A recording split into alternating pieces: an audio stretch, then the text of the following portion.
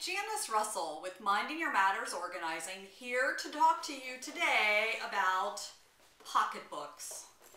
That's right, purses. And you'll see I have a couple here. Now, I've carried a purse for years. However, I'm not a big purse changer. So usually I've used 2, maybe 3 during the course of a year, and I've used each one for months at a time and then switched it out. And I was happy with that, and that worked for me until I found something that I like even better. And that is the Miche purse. Now, let me tell you why I like this purse. Because you can change it without having to take up too much space or without having to have too much hassle.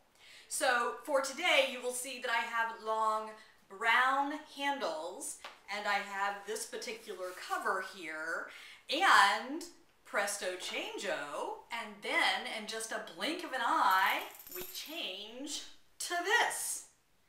Matches the new outfit, huh? So we did this by changing the cover and the handle. So you simply take it off, has really strong magnets on it. You take the new shell,